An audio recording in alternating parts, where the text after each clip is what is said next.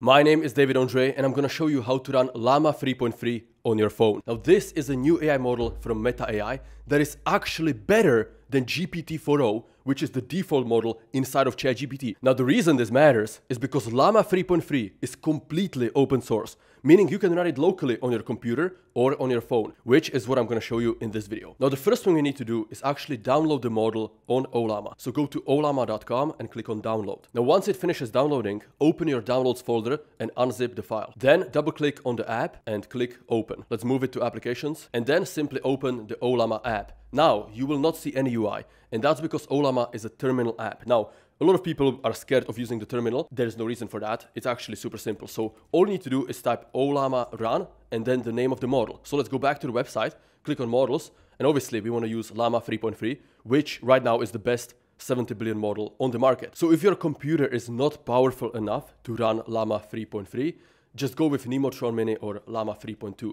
Both of them are great options. But I'm going to do Llama 3.3, and all you need to do is copy this command. So no matter which model you choose, there's always going to be this command right here. So I'm going to click on copy, go back to our terminal, and simply paste this in and hit run. The first time you do this, it will take like 20 minutes to actually download the model, right? Because if you want to run it locally on your machine, you need to download the weights to your computer. But then after you do it, as you can see, it only took like 1 second to actually load it. So the next step for us is to actually try to get the response.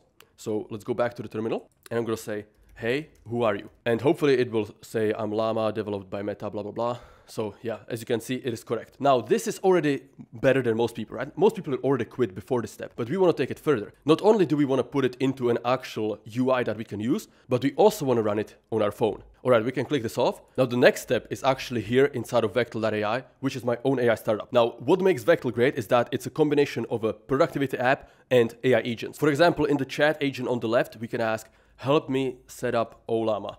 How do I do that? And it will automatically know the context of all of your tasks and it will work with you to complete those tasks. So you literally have state-of-the-art models that know your work description, goals, preferences, and as well as all active tasks on your list and work with you to complete them. Let me show you. So I'm going to press Q to create a new task.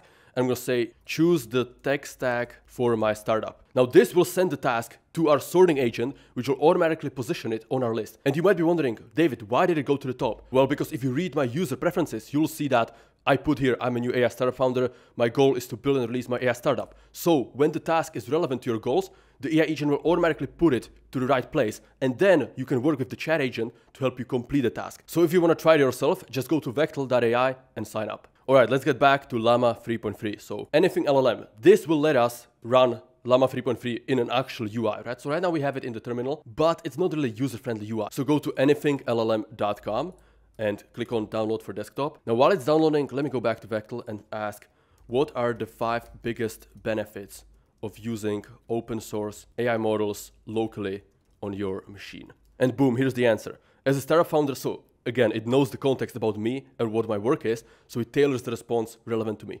So cost control, data privacy, customization. Anyways, this has finished downloading. So let's double click on the DMG file and drag it into your applications folder. Once you do that, just open anything LLM. Now, once it opens, it actually will not look like this. You'll have to click through the steps. You can actually skip most of the steps.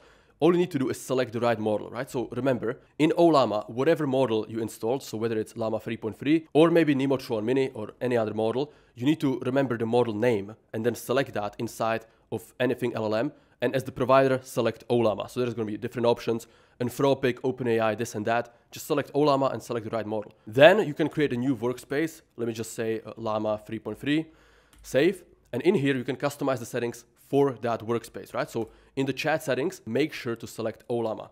So Llama, this is important. And then here you see all of your installed models. So I already have a few models installed, but if you only have one, you should see that one. So whatever you just downloaded, select that. And here you can customize other stuff like prompts, query mode, temperature, and all that stuff. If you're wondering how to do that, we actually have advanced tutorials inside of the New Society, as well as copy-pastable prompts and instructions that you can just take and use, right? So for example, in the classroom right here, under templates and presets, if you go to prompts and instructions, you can get all of my system prompts and anything else you can imagine, as well as the checklist for Llama setup. So if you're like feeling overwhelmed and like, oh my God, David, I cannot remember all these commands, in the checklist section inside of the New Society, you'll find the Llama server checklist. So if you're interested in that, make sure to join the New Society. The link is going to be below the video. All right, let's go back to anything LLM. And for the temperature, I actually recommend going lower, probably like 0.1. So let's update the workspace, go back to our chat, and let's try something else. Write a backend for a fast API app that is a habit tracker. Okay, let's see if we can get a response. And there it is. So obviously it's going to be slower than ChatGPT or Claude because the entire model is running locally on my MacBook. However, this is absolutely much better than using the model in your terminal. So this is step one, using the model in terminal. Again, you're already ahead of 90% of people who will not get to this point. Using anything LLM, that puts you ahead of 95% of people who will not get to this point and who will quit before getting here, right? But the step 3 is actually getting Llama 3.3 to your phone, which is what we're gonna focus on next. So anything LLM, we did that. Now we have to start the Llama server to actually host it. So the model is actually way too big to be hosted on your phone. So you're gonna host it on your computer and then start a server on your computer and then let your phone connect to that server. So let's do that right now. So to start the Llama server, first you need to get your IP address. So let's ask Vectal how to do that. How do I get my IP address? Give me the terminal command. Okay, so not only did Vectal give us the response in the chat, he also updated the task itself that has the information. So yeah, this is why you guys need to start using Vectal. It really is the future of productivity. So let me just copy one of these commands. Since I'm on Mac or Linux, I'm going to use this one. Now, obviously, I'm going to blur my IP address. So make sure to open the terminal and paste this in. It's probably not a good habit to share your IP address with the public, right? So I'm going to blur it. But whatever response you get, just make sure to copy it, put it into Vectal, and Vectal will actually tell you what is the IP address from this entire mess of characters, right? So the next step is to actually start the Llama server with this command. Again, all of these commands are in the checklist in the New Society. So if you want to just copy paste them, make sure to join. All right, so copy this and go to the terminal, paste this, and you should not see anything after this command. But when we run the second command, which is Llama serve, we should see a bunch of information about the Llama server that just started. Beautiful. This means that our Llama server is right now running on my MacBook. So the next step is the thing we've been waiting for, running it on your phone. So actually you don't need to have a powerful phone. Like I have a iPhone 13 Pro, which is like 3 generations old. It doesn't matter what phone you have. What matters is how powerful your computer is, because that's where the model is being hosted.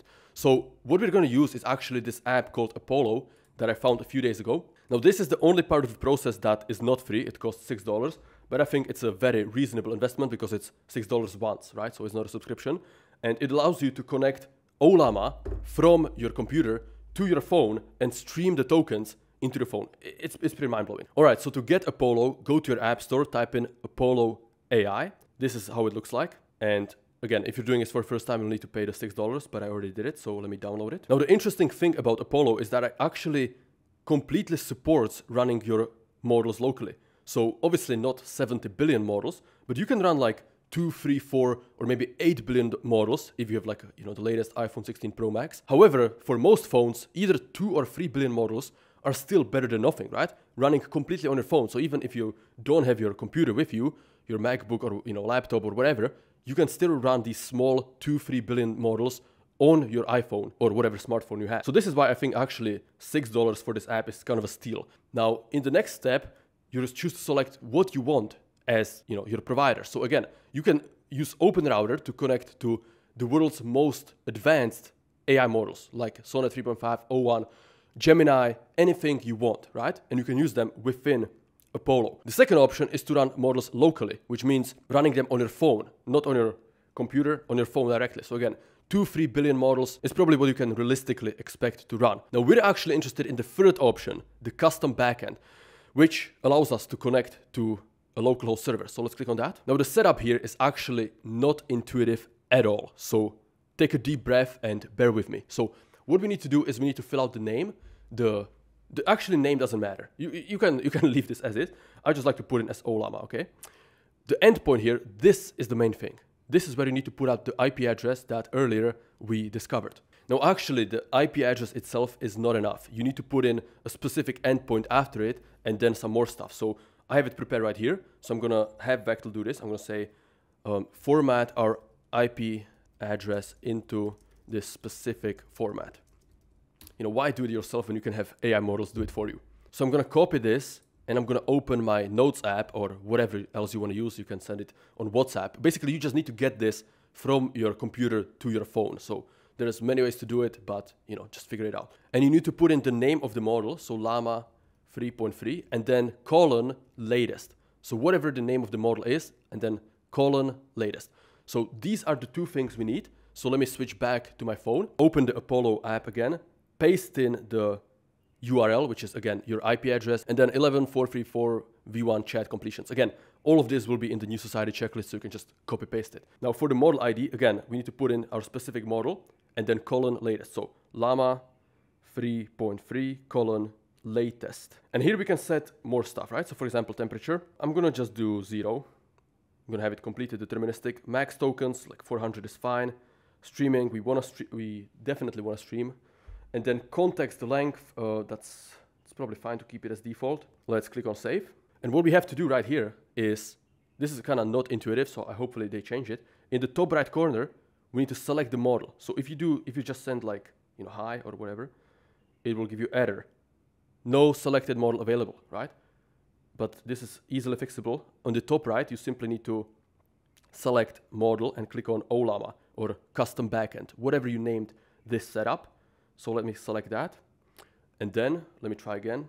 Hey, and we get another error. Apollo would like to connect the devices on your local network. So we need to allow this so that it can find the MacBook server. Third time the charm. Hello. And boom, we didn't get an instant error, which is a great message. And if you actually look at your terminal, you should see that the tokens are being streamed onto your phone. We're literally using an AI model that's better than ChatGPT running locally, and I can chat with it on my phone. If you don't think we're living in the future, wake up. So let's do one more message for good measure. Convince the people watching this video to subscribe. If you're enjoying this content, be sure to hit that subscribe button. Either way, guys, make sure to check out vectal.ai. Really, this is what I've been working on for the past 2 months. It is the future of productivity. It's a combination. You can think of it as if Notion and ChatGPT had a baby. It's really a sneak peek into what the future of work will look like. So again, go to vectal.ai and sign up. With that being said, thank you guys for watching, and I wish you a productive week. See you next time.